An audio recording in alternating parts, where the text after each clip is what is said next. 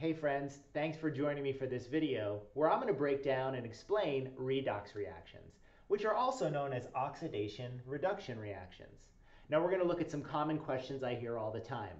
How do I recognize a redox reaction when I see one? What am I supposed to use oxidation numbers for and how are they calculated?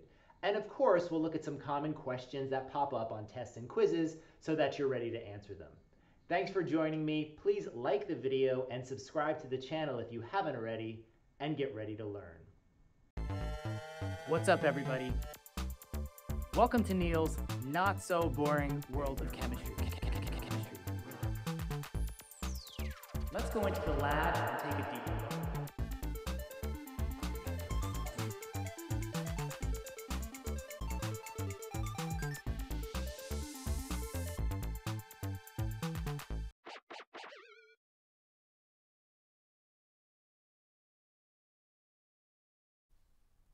All right, so I think a great place for us to begin in understanding redox reactions is to simply look at some examples. The three chemical equations you see on the board behind me are all classified as oxidation reduction reactions. Take a look at them with me. Do you see anything obvious that connects these three reactions to one another? Yeah, I don't either. They look pretty different. Okay, myth number one that we're going to dispel is that redox reactions, because the ox comes from oxidation, always involve the element oxygen. As you can see, only one of these three reactions has oxygen as a player.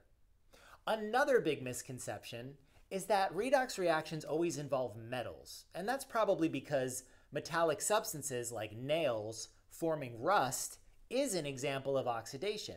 But by no means are metals always involved. As you can see, only 2 out of these 3 reactions have a metallic element. So redox reactions don't require oxygen, and they don't require metals. So what are they?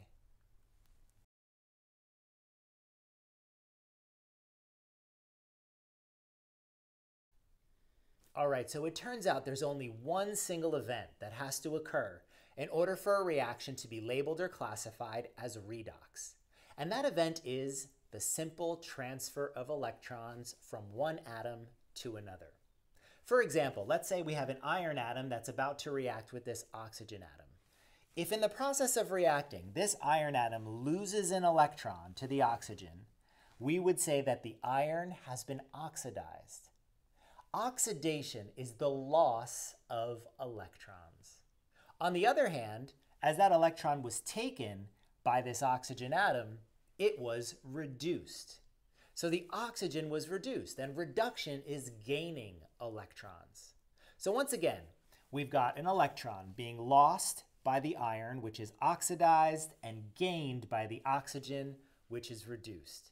And it's that simple process that classifies all the reactions we just looked at as being redox. What we learned in the last segment can be summarized by remembering these helpful mnemonic devices. The phrase Leo the lion says grr has the word Leo, which can be used to remember that losing electrons is oxidation, and the word grr, which can be used to recall that gaining electrons is reduction. Alternatively, some students like to use oil rig. Oil stands for oxidation is loss, and the word rig stands for reduction is gain. So we just learned a simple concept, which is that in order for a reaction to be considered redox, one condition has to be met. Electrons have to be transferred from one atom to another. And we said the atom that loses electrons has been oxidized, while the element that took them away has been reduced. Now, of course, those two things always have to happen together. So no one's going to be oxidized unless something else is reduced, and vice versa. But I can remember understanding that as a concept, and yet as a student looking at chemical equations like this and wondering, how am I supposed to know where the electrons are and what they're doing? I mean, all I see is a bunch of letters and numbers, right? So now I want you to come with me, and we're going to take a closer look at a concept called oxidation numbers. And this is essentially a way for students and chemists to do some record keeping. We're going to learn how to tell how many electrons every atom in this equation has, and whether that number changed from the reaction side to the product side. And if it did, we've got a redox reaction.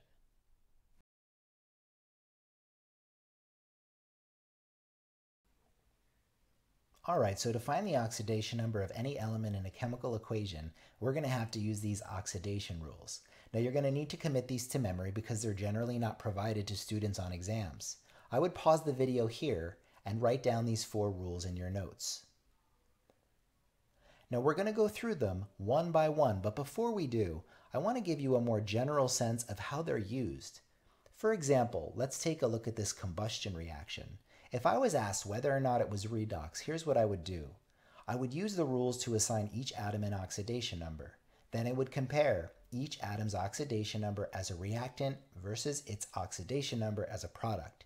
If any element has experienced the change in oxidation number, this is a redox reaction. Now, more specifically, if an element's oxidation number has increased, we say it's been oxidized. So maybe its oxidation state went from 0 as a reactant to +1 as a product. On the other hand, if an element's oxidation number has decreased, we say it's been reduced. So maybe as a reactant it was +2, and maybe as a product it was +1. Now remember, oxidation and reduction always occur together. Okay, let's get back to those rules. The first one says the oxidation number of any uncombined element is 0. So anytime you have an element in a chemical equation that's by itself, not in a compound, like O2 or Fe, you can assume that its oxidation state is 0. And that basically just means that it has the same number of protons and electrons. Okay, let's go to oxidation rule number 2. If you have an ionic compound in your equation, you should separate it into its respective ions. And the oxidation number of the ion is the same as its charge. So for aluminum sulfide, I break up the ions. I see aluminum is 3+, so its oxidation number is +3.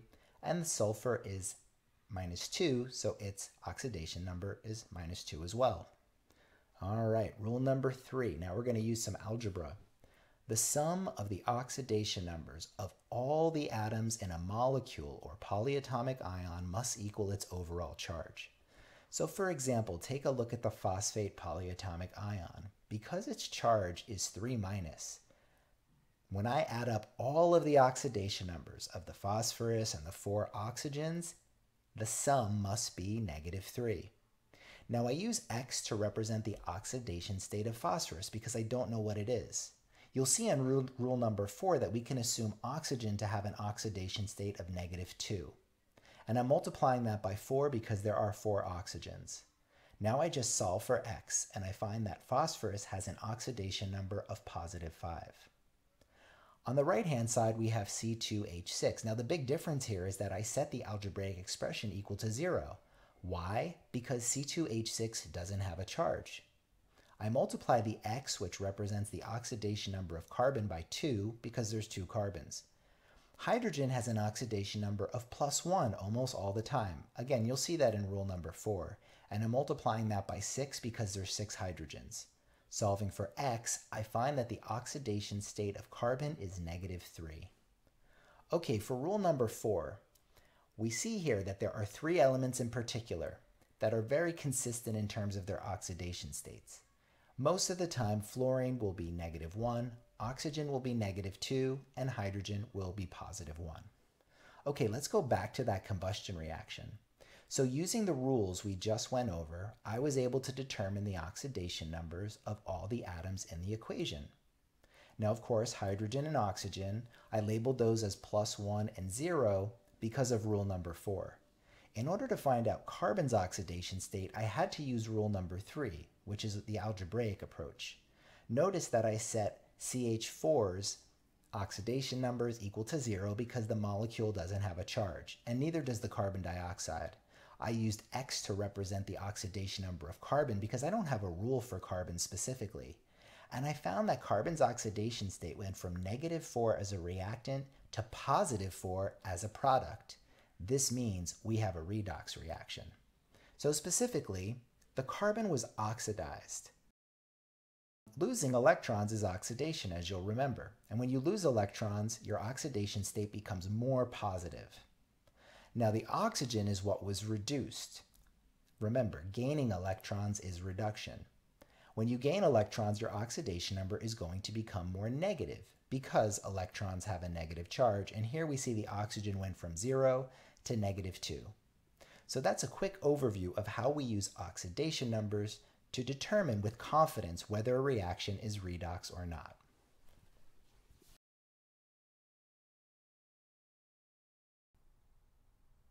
Okay, now we're ready to do an example together. This is a double replacement reaction, and all students are taught that these types of reactions are never redox. But why? In a question, you'll probably be asked to provide evidence to support that claim, and you'll need oxidation numbers to do it. So let's figure this out together. Now we're going to have to remember that for things like hydrogen and oxygen, we have rules that tell us what their oxidation states will probably be. Hydrogen is usually +1, oxygen is usually -2. But when it comes to elements like barium, nitrogen, or sulfur, we're going to have to think a little bit more deeply about it. Now for any ionic compound like a barium nitrate or a barium sulfate, we can split it up into its respective ions. When we do that, we see that the barium has a charge of +2, so its oxidation state will be +2. Nitrate is a polyatomic ion, and it has a molecule has a charge of -1. Well, there's a rule that says for any molecule or compound, its overall charge must be equal to the sum of the oxidation numbers. So I'm going to set up an algebraic expression. X is used to represent the oxidation number of nitrogen, which I don't know. Then I have a -2 for oxygen's oxidation number, and the 3 is because there are 3 oxygens in this particular molecule. And of course, all that added together must equal -1. Here's our simplified equation, and when we solve for X, we find it to be +5. So nitrogen has an oxidation state of +5. Let's go over to the sulfuric acid. Now here, hydrogen has a state of +1, oxygen has a state of -2, but again, we don't know what sulfur state is. We're going to use the algebraic approach. This entire molecule has no charge, so the sum of these oxidation numbers must equal 0. Now, here's the +1 from hydrogen, and there's 2 hydrogens in the formula. There's only 1 sulfur, so I'm going to represent that just as X. And the -2 comes from the oxygen, and of course, there's 4 of those in the molecule. Solving for X, I find that its value is +6. So sulfur has an oxidation state of +6. Now we have another strong acid, nitric acid. Now again, we have hydrogen and oxygen, and we know their oxidation states with confidence. But nitrogen, I'm not so sure. Now again, this is a neutral molecule, so I set everything equal to 0. Here I have to remember that this coefficient of 2 means there's 2 hydrogens, 2 nitrogens, and 2 times 3, or 6 oxygens. Simplifying that, I get 2 plus 2x plus -12 equals 0. X must be +5. That's the oxidation state of the nitrogen. Okay, lastly, we have one more ionic compound. So we split it apart. Barium again has a charge of 2+, so its oxidation state is +2. Sulfate is a polyatomic ion with a -2 charge. So when we set up our algebraic expression, it must be equal to -2. Now there are 4 oxygens, which is why I'm multiplying the -2 times 4, and the X is there to represent the sulfur. X plus -8 equals -2. Sulfur's oxidation state is +6. Okay, now take a step back.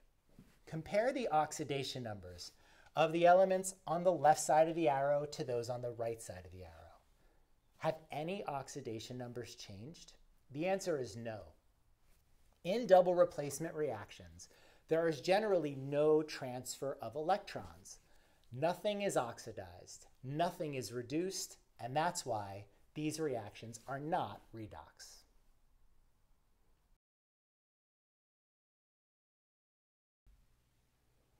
Before we look at some practice questions together, let's go over the major ideas that were presented in this video. Firstly, we established that a redox reaction will always feature an exchange of electrons. These are some helpful mnemonic devices we can use to differentiate between the meaning of oxidation and reduction.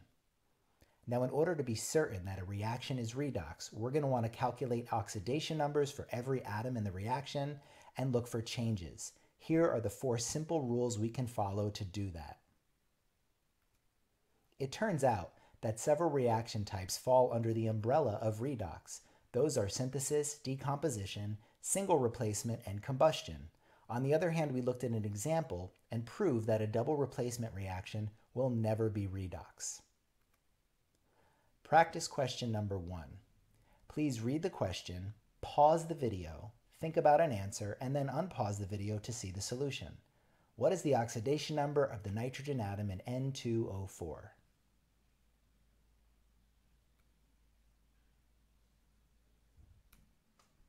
Practice question number 2. Does the equation below represent a redox reaction? Please identify any atoms that are oxidized or reduced. Yes, this is a redox reaction. We know this because calcium is reduced as its oxidation number decreased from +2 to 0. On the other hand, nitrogen was oxidized. Its oxidation number increases from -3 to 0. Thank you so much for watching this video and supporting the channel. I would love to hear your comments and questions, so if you leave them below, I'll be sure to get back to you soon.